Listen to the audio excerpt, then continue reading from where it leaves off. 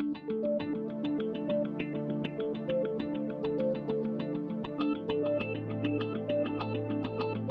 name is Dr. Karen Herbst, and I'm going to perform an exam for lipedema.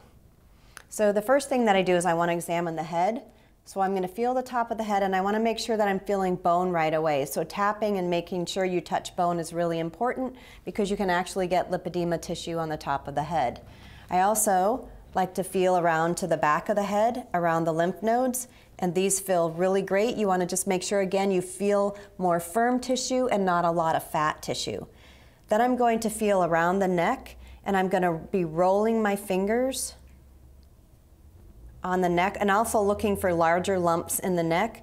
I'm just doing a gentle roll, looking for very small 2 to 3 millimeter nodules, which I'm now appreciating on the front part of the neck here. And I also feel some larger masses around here on the back.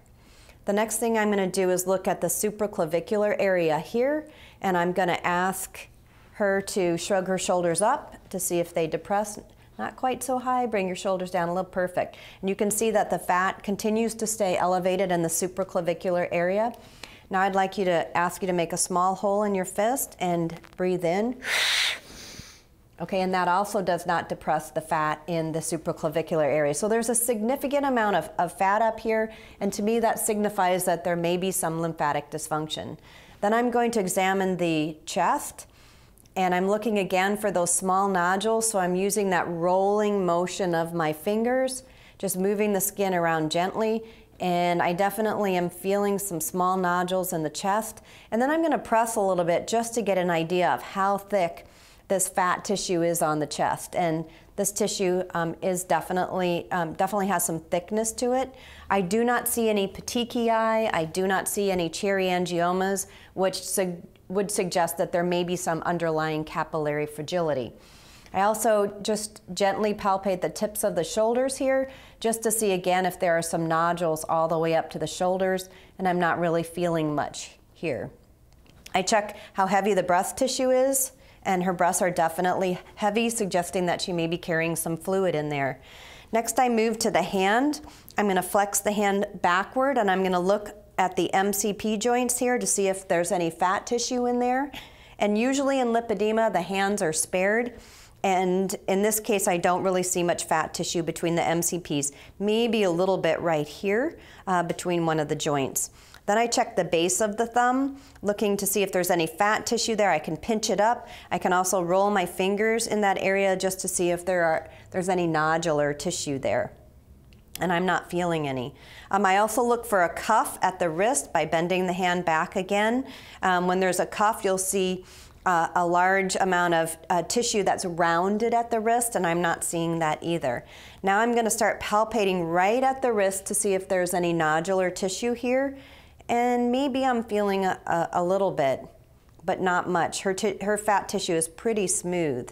So now I'm going to move to the cubital area, and this is where the cubit nodes are, and I'm going to palpate around here looking for nodules in the tissue, and sure enough, she does have some. Now you can see nodules in the tissue here in obesity as well as in lipedema, so it's not pathognomonic, but it's definitely helpful because it suggests that there is some underlying lymphatic dysfunction.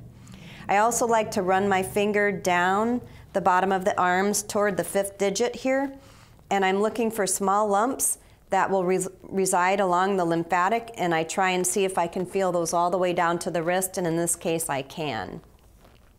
I also like to look here over the brachioradialis for any nodular tissue, and there is a small amount here that I can feel, not a lot, but the rest of this tissue is feeling pretty smooth. And I know she does a lot of exercise, so that's obviously showing that she's doing a good job. She does have some fibrotic tissue here on the medial upper arm, but that actually can be normal. And then I like to look at the axillary area. I look for acanthosis nigricans, or darkening of the skin here, which I don't see. And then I'm also going to palpate, looking for nodular tissue here or any lymph nodes. And I'm not finding a lot. And I just make sure I'm consistent and look at the other side. Again, not much going on here. And then I'm just going to re-examine this other hand here. Again, looking to see if there's fat tissue in between the MCP joints, and she has a little bit more fat on this hand. Are you right-handed? Yes. Yes, okay. And then I'm again going to look at the base of the thumb, and she has a little bit of fat tissue here, but it is not nodular fat tissue. Again, looking for the cuff at the wrist and any nodular tissue. There is some firmer tissue down here, but it's not very nodular. Again, some nodular tissue over the brachioradialis, following the lymph node down the arm, looking for this nodular tissue, which I again feel here. Checking for the fibrotic tissue that's present here. And again, just feeling all the fat tissue to see if there are any nodules or if it's heavy, and it's really not heavy. She has light, fluffy fat on her upper arms. So then I'm going to examine the abdomen, which I do from the back. I reach my hands around and I'm going to start pressing in under the ribs to see if I can find any nodular tissue or any abnormalities in the fat tissue at all. She's got a rare nodule in the tissue, but this actually feels pretty healthy. Maybe some flat nodules here laterally. And then as I move medially, I'm finding quite a few nodules in the tissue, especially down here, but mainly in this area right here. She does have a larger abdomen, and one of the things that you can see in women with lipedema as they start to develop metabolic syndrome is that their abdomens do become larger. This does not mean she does not have lipedema. It just means she's actually developing the metabolic consequences that can happen in lipedema. And I think because we are able to feel lipedema tissue here, that suggests to me that I'm going to find lipedema tissue on the lower part of the body. So I'm going to go ahead and examine the hips. I'm going to turn her a little bit towards me. And I'm palpating the tissue here, and it's definitely nodular here. So I'm feeling what I think is likely lipedema tissue here. And as you can see, she has quite a large amount of hip tissue compared to, for example, her upper chest. So this disproportion in the fat on the body suggests to me that she does have lipedema. I'm also looking at her thighs here, and you can see that she has some superficial varicosities.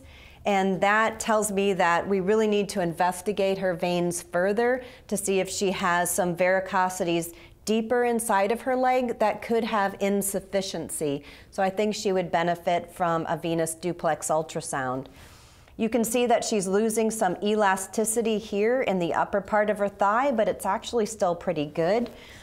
And I'm going to check for nodular tissue, trying to avoid those varicosities so I'm not feeling directly on top of them. And she's got pretty thick tissue throughout here. There's not a lot of nodular tissue in here. Does that mean she doesn't have lipedema? Well, not necessarily, because if she's got a lot of fluid in these tissues that's not getting moved out, it can actually mask those nodules. And if she would do something to help decrease the amount of fluid in the tissue here or improve the fat, perhaps by decreasing her risk for diabetes, we may be able to palpate the nodules at that time.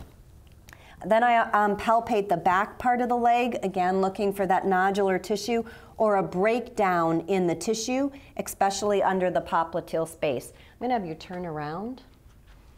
Good job. So I always palpate the popliteal space looking for nodules in the tissue. They should have some nodules because there are lymph nodes back here, and you actually have a good access to vascular tissue here, and I'm not really feeling much that's abnormal. I do feel a nodule down here on the bottom, but that's it. Is that tender? Yeah. That's tender. And then I'm going to feel on the side of the leg right here, I can definitely feel some nodules here. And the rest of the tissue actually feels pretty smooth, but I do notice that she's filled in the area around her Achilles. That suggests to me that she has extensive lipedema tissue actually down to the foot, and it also encircles her malleoli on both sides. And you can see that, again, her backside is out of proportion on the bottom compared to the upper part of her body. This tissue here is also thick. It's a little bit fibrotic.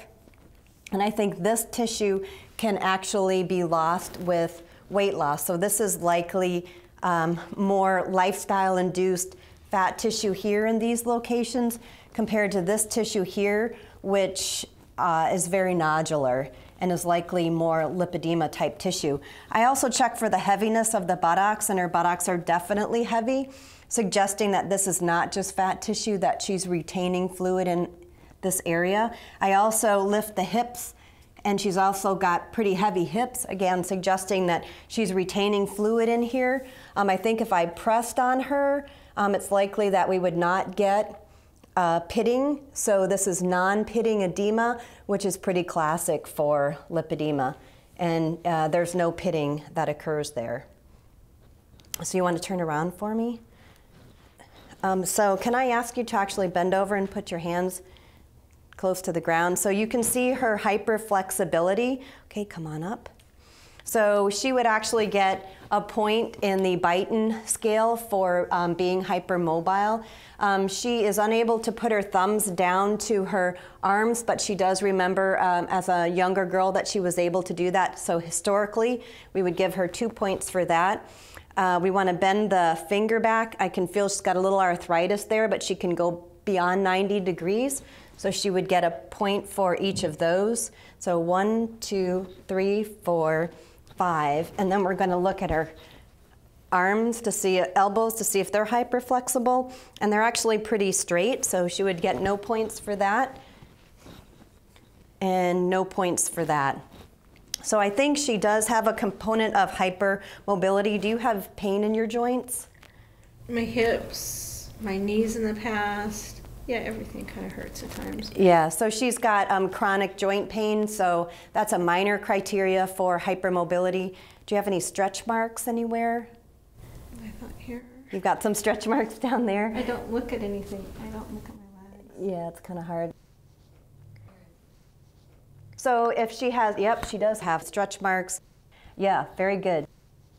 So that's another minor criteria. So with her Beighton score and the joint pain and the stretch marks, she would qualify as having hypermobility, which could be contributing to her progression of her lipedema and her inability to lose weight.